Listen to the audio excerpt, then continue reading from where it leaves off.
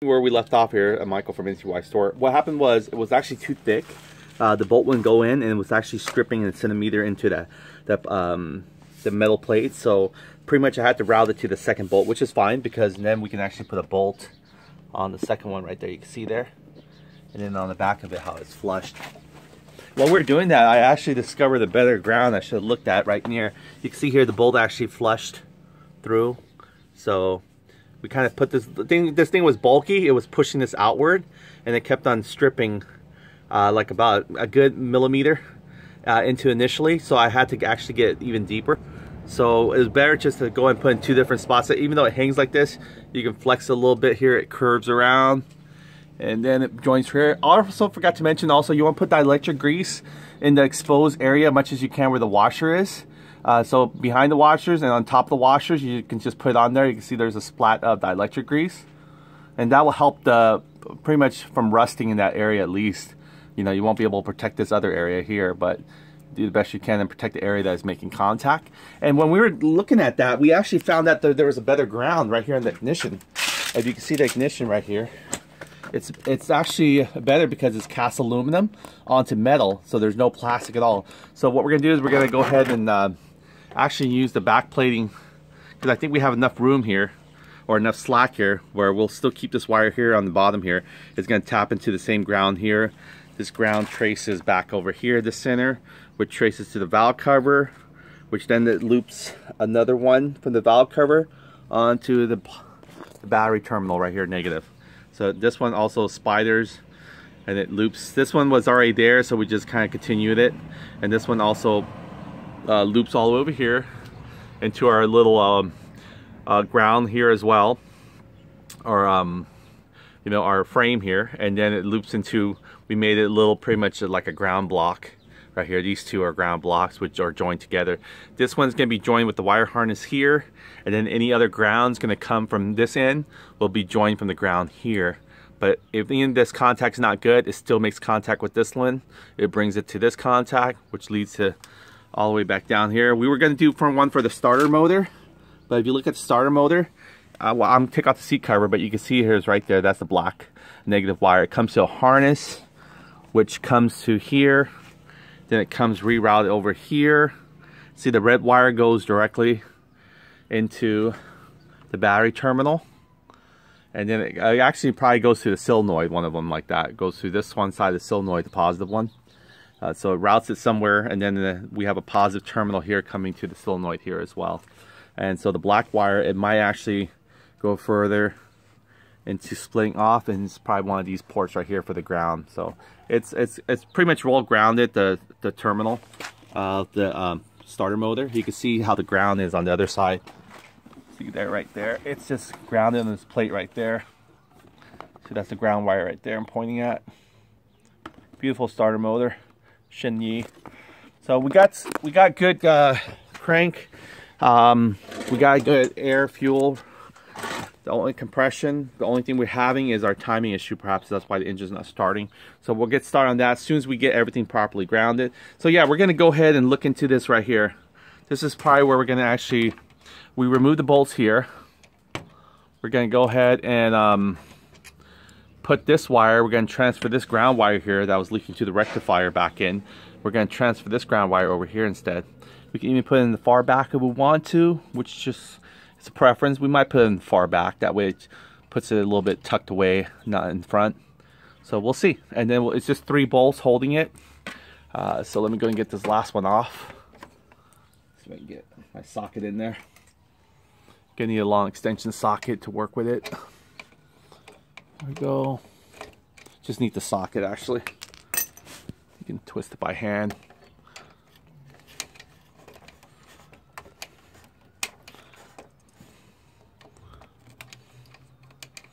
Has a little slippery.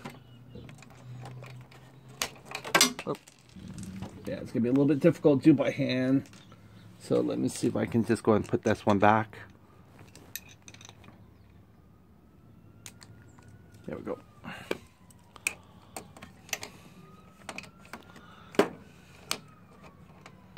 A little tight. It's kind of an awkward position, that's why. There we go. Now it's coming off. You can see. Whoa. I didn't know there was a contact here too. I guess this one meets the ground as well. So it looks like there's a plate in there, but there's nothing in there other than just a metal tapping. I guess that's how it grounds itself. So there's your ignition. Just came right off with 3 bolts. And I guess this right here has to feel something, huh? Feels like it retracts a little bit, just a little bit. So I guess when the key is turned on, let's see what happens. I'm gonna try, see if I can turn it. Okay, so when we turn the key on, see here, nothing happens on this end though. Nope. See? So I guess this might be just a grounding block for, oh, look, when it turns out, pushes in this way. So it does retract a little bit. You can see there? That's interesting, huh? So maybe this does do effect on something. It has a snap or something like that. When it's off, it touches this.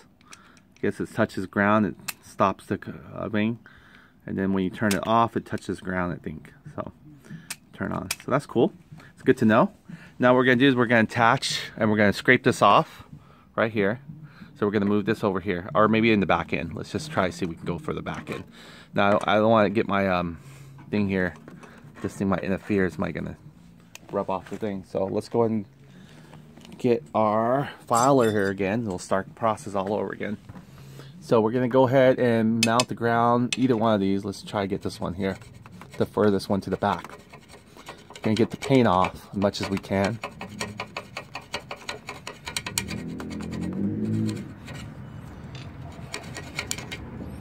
I just don't want to pinch the wires here.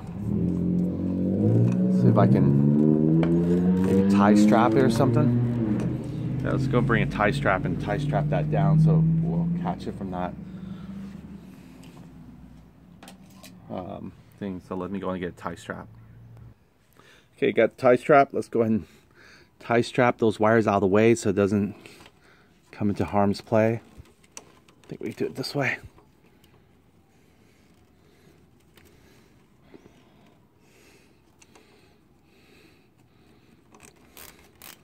There we go.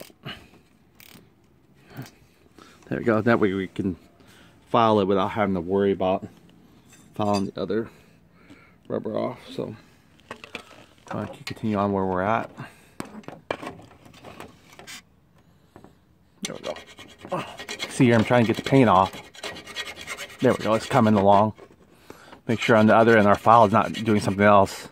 You always want to make sure, because you're filing, you can't sometimes put so much pressure here you're not focused on, and you might be damaging something else on the bottom. There we go. Now it's coming along. Yeah, you don't want to make too much metal contact where you're not really going to need it, because the paint do help protect the rust.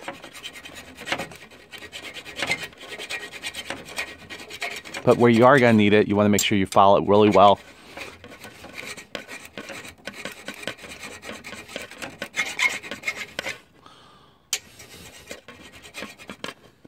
This looks pretty nice. It's coming along pretty good.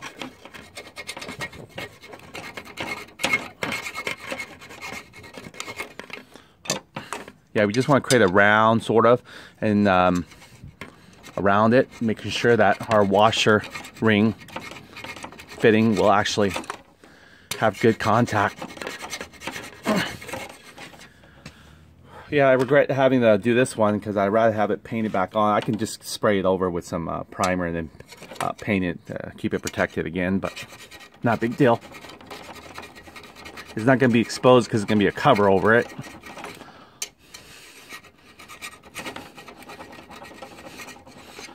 There we go, almost. This is like enough for a perfect ring. We can get a little bit more.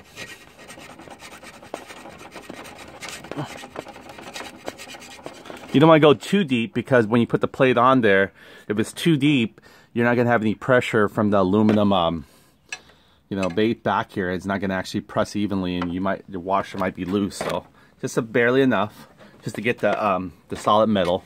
You don't want to make a deep groove. There we go.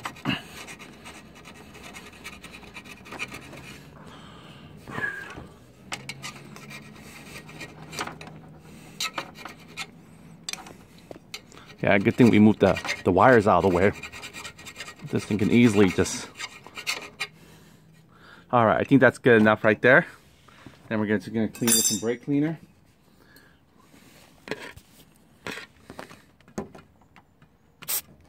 There we go. Just one little squirt will do it. It's going to dry up everywhere. Alright, give it a good rub down. Alright, so there we go. We got a good contact point here where we're going to put our washer. You can see there. Pretty much from the ignition base, ignition key. So, and then also you want to make sure if you're going to apply the electric grease, go ahead and take your little towel there and try to, you know, funnel in like a Q-tip sort of, because you want to get all that brake fluid dried up, because you're going to apply the electric grease and you don't want to serve the purpose of not. Be careful when you tighten these down too. They are metal still, but there's a thrust hole. You don't want to over tighten them, because once they strip out, it's going to be really hard to actually make a new thread thing on the actual metal base. So you don't want to still over tighten them. Just torque enough where you feel it's tight, good enough. Don't over torque it, because you can always over torque anything. Okay, so all right, so there we go. It's pretty darn clean. Just let it fume out a little bit. Okay, so we're going to go ahead and take this off. By the time we get this fumed out from all the brake fluid, this should be ready to go. So let's go and take this one off. This might take the smaller. Oh, it's the same 10 millimeter. Okay, this left is tightening it. Okay, maybe take by hand, maybe. Yeah.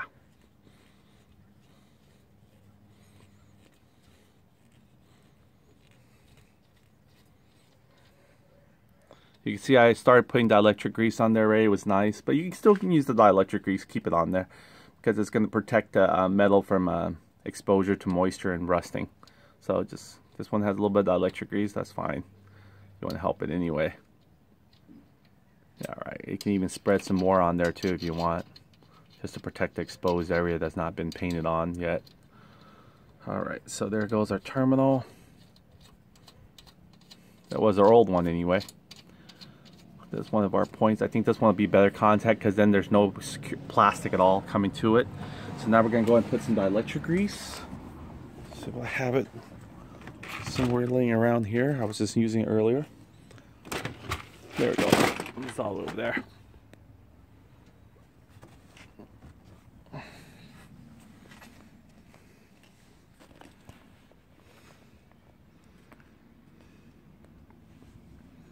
Okay, we're going to go and apply some dielectric grease in that area.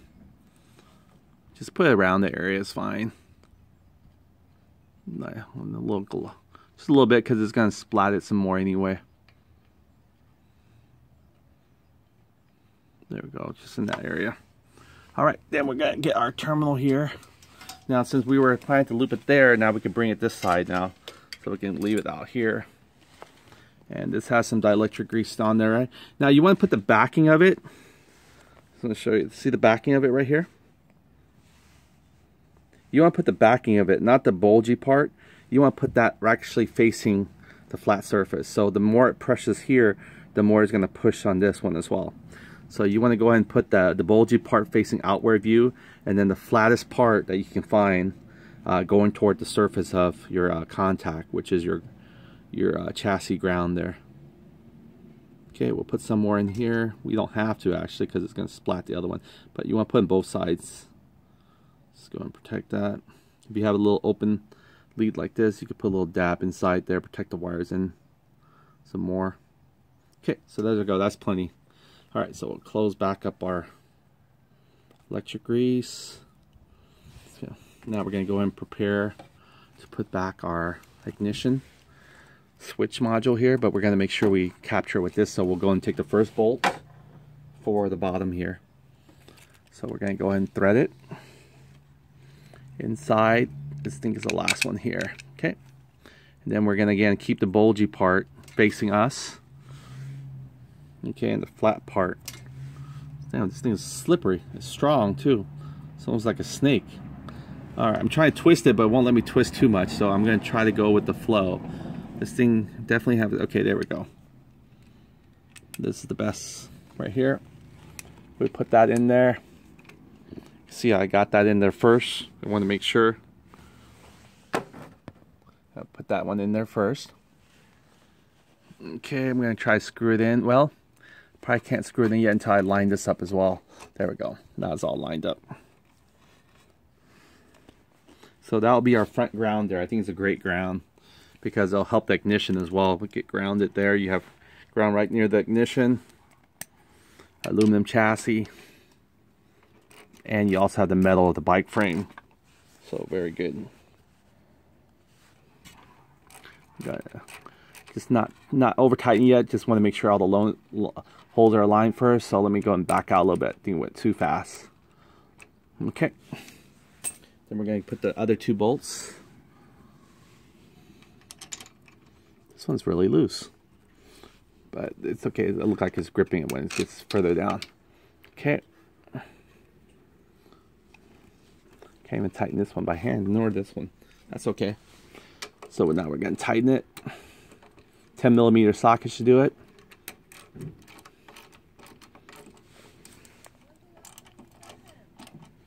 Careful, it's aluminum again. You don't want to over tighten it. You don't want to strip out anything. See how that is? When you can't feel this move anymore, that means you got a good connection with also the electric grease on there. So here we go.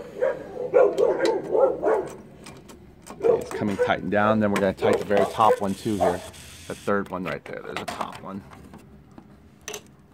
There we go. Put my socket in there.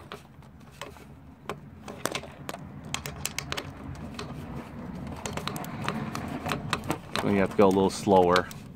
There's not much wiggle room from all the metal. I mean, from all the housing. But it's turning. There we go.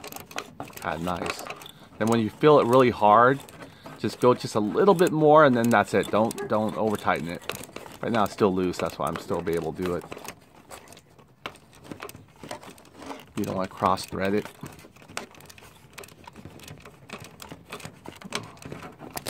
Okay, this one's still there. Let's see how this one is. See, it's getting tight now. It's getting tight. You don't want to over tighten again. This one also loose. You want to do it like a star pattern or crisscross. You want to focus on, you don't want to do one tighten. You want to make sure you can kind of tighten them all at the same time. If you're worried about they might shake loose or vibrate, just put some blue Loctite. There we go. See, I'm coming back and forth. I'm not over tightening one bolt only. There we go. That one's pretty good now. Okay. Coming back to this one. Okay. This one's tight. Can't move anymore. Can't move anymore. Okay. Now let's focus on the top. This one still looks like it still has a lot of movement left. Still coming from the outside, so there we go. That was getting tight now, it feels like.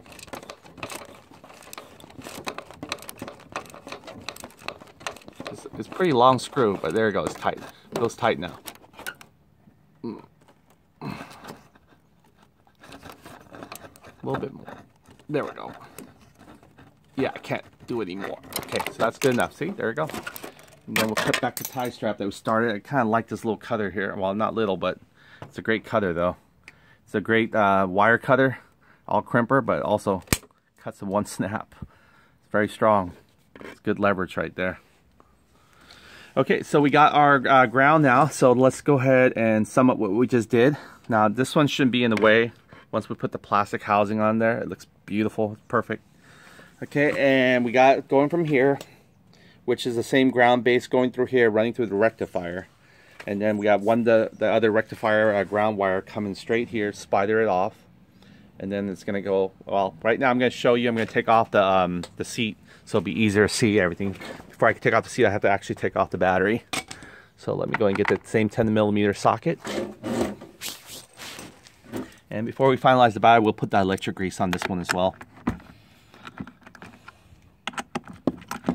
Electric is good stuff. Helps protect the engine. Electrical wiring anyway.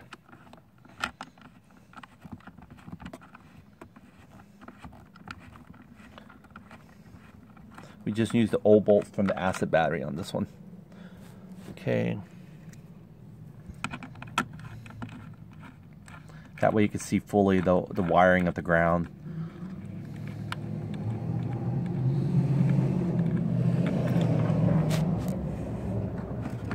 There it is, that's the other battery. Okay, so let's go ahead and take that off. Come back for this one. Make sure we put our tools out here because then we'll try to find it and we don't know. Okay, you want to slide this out here. So convenient that the batteries, again, is pretty much seat level versus going down. This one here can twist off by hand. It's pretty loosened already. I usually can't do it by hand. If you can do it by hand, make sure you tighten it down before you actually ride. Yeah, just like this will be probably vibrating. Okay, the seat will come off now. Just gotta lift the whole canister off. See if I can do it one hand. Okay, let me go and put this down.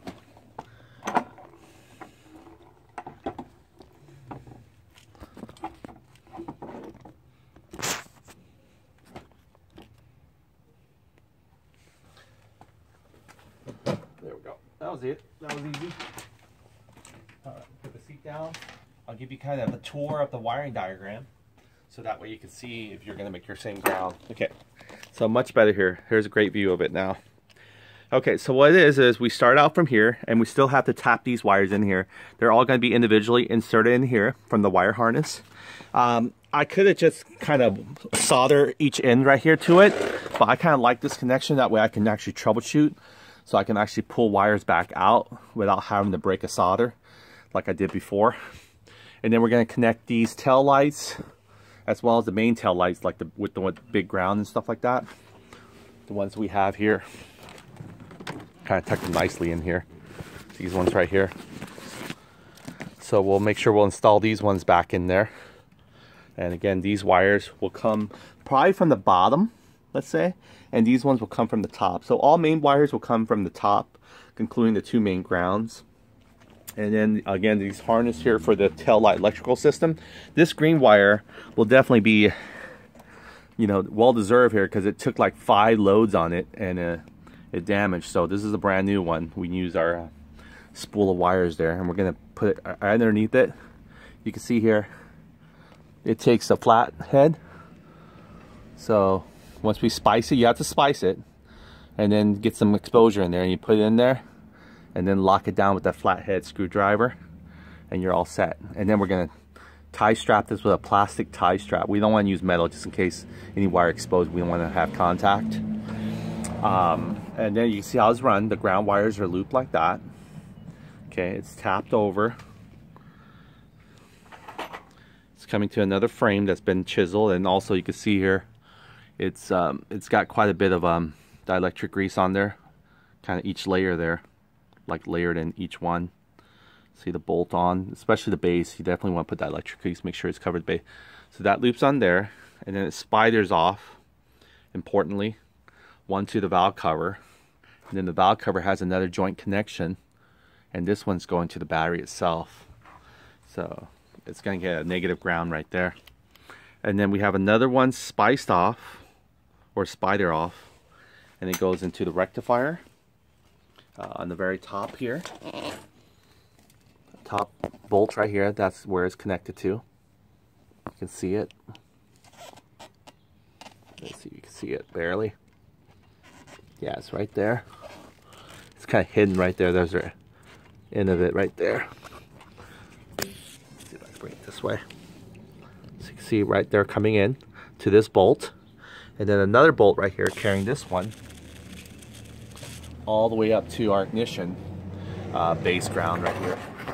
So that's our ground. So anything that we want to ground, we can make sure that as long as it's near this chassis area, it's going to be for sure having the ground, helping it carry straight to the copper wire back to here. So that's pretty much how we wire ground setup here. Again, we didn't want to do it for the starter, which we could have. We could change that black wire into a green wire, but that's fine because it actually comes neatly. There's a little you know, harness cover, you can't see it, but it comes over here and it's joined by this plug. Pull it out for you, how thick that is, see that? And we also put dielectric grease inside of here, the female. And when we joined it with the male, it put dielectric grease on there as well. So we secure that contact for our starter. Make sure it doesn't have a click in, I'm surprised. Or yeah, it does right here. A little notch has to meet that point. Okay, and then here's the rubber boot. We're gonna put that back over. This has dielectric grease to the bullet. This is from another wire harness here going to the stator. This is probably one of the pickup coils and stuff like that you can see. And there's the ground. This ground right here, we could have maybe, it's the same, it looks like the same wire from this too, the same thickness that kind of got burnt. So you can see how bad it is. It got burnt right here. So if this doesn't produce a good ground, we can always just run this straight to here and be done with. If this, for whatever reason, doesn't produce a good ground, this one right here, we can run it. See right here, and you're definitely for sure will get a good ground because it's just spider everywhere to every chassis, from the rear section to the mid section to the front section. So it's got good contact. So anywhere, yeah, you definitely want ground because it the negative electrons need to actually circulate, so they need to find their ground path. So that one's there, and you can see if the battery terminal, it's run, it's going through the harness, and it kind of curves around. One of these might be the negative one, which is probably going to the negative terminal of the battery anyway. So you can see it's already got the good ground. And then the positive one, it might have been actually split somewhere to going back to the solenoid, because normally the positive of the starter motor is connected to the left side where you have the housing, you have the wire harness in this direction. It's probably connected to this one first. That's its power right there. So this one goes directly to the battery. It runs directly to the battery terminal right here. So when it gets power, there's a magnetic coil that lifts up its plate and joins these bridged together, so it transfers the DC power from the battery terminal to the starter motor wires here. This is actually the positive wire going to the starter motor that you see here in the junction. It's just connected to its housing. So it's going to harness. That's why you can't see it fully, but it's not that complex if you look at the wiring system here. And when you do install it, make sure you do have good ground. I hope this helps out in understanding where all the wires are and the grounds are. If you do have electrical problem, you remember pretty much check for the battery voltage coming out of that line. If it doesn't come out of that line, maybe it's a positive line, then you want to switch the leads. Make sure you switch the leads going from negative and then finding it's a positive, just like we did for the brown wire here, which is the 12-volt battery. All these will register fine, including the ground, of course, when you put the positive terminal of the battery, and you check this with the negative lead. But the minute you actually put the negative lead here, it's actually already positive here, and then positive here is not going to give you a reading. But when you put the negative lead on and then you check with the positive lead, then you can actually have the 12, whatever the battery voltage is, reading right here. And that shows you that this line is good. It's ready to give 12 volts to your rear power supply. So that's it. I'm going to go ahead and finish the work up by just putting this in here, and I'll showcase it afterwards. And then once we get all our wiring nice and tucked and clean, and hopefully I'm going to troubleshoot the Gibby and why the lights are not working anymore due to the fact of, like I said again, when you have a bundle of green wires here that are thick and they're going to this one simple thin wire this size before, it kind of shorted this out. It might cause some more circuitry damage here because this is all the wires coming from the Gibby. See, they're pretty thin, and this was creating a lot of spark, and this is supposed to be a ground wire. So with 12 volts applied to the red wire, it could create the spark still. But I noticed that this part right here where it ends at, it was getting really hot. So I'm going to try to see if this is not damaged. If the circuitry is damaged, then I'll have to peel this off and see if what's blown in there. I'm not very advanced in circuit board troubleshooting, but it still beats paying, what, $75 just for a dumb wire harness. And then another LED strip to make the whole complete kit if I needed to. It would be $150. That's almost like a normal top case cover cost. But the Gibby case, it's still a little bit more expensive to replace. But the wiring harness, it just seems kind of silly to, you know, spend $75 on some LEDs just for you know, a light case. So I'm gonna try to see if I can fix this. That way I don't have to worry about it and spend that money again. So that's it, Michael from NCY Store. Hope you enjoyed my video, and I look forward to seeing you again on the next video, where we're gonna go and get this scooter started. You know, it's cranking, but it's not starting itself. That's pretty much the issue. By lowering the shocks, bring this down, take off the head cover, and inspecting the timing. Because we're getting fuel, we're getting air, we're getting crank on the starter motor, we're getting spark. The only question now is the timing of all these mixtures. So hopefully the timing cam chain is not too tight, but if it is too tight, when I retighten it, it might throw off my timing. We're going to take off the stator valve cover and see the markings, so we can actually see it perfectly when we take off the fan shroud here actually. And we can see if it's aligned with the T, and then we're going to see if our gauge is there, but we're going to make sure if it's still too tight, the cam chain, we're going to have to break the cam chain and put a new one on there. Okay, Michael from NCY Store, and we're going to go ahead and give you a view of the scooter right now in this condition. That's what it looks like from afar. It's a beautiful scooter. And Zenon, a 2019 model, actually has not changed. This is actually a 2013, and I'm surprised. The 2019 model, I think they just kind of updated the year only, but everything was exactly the same.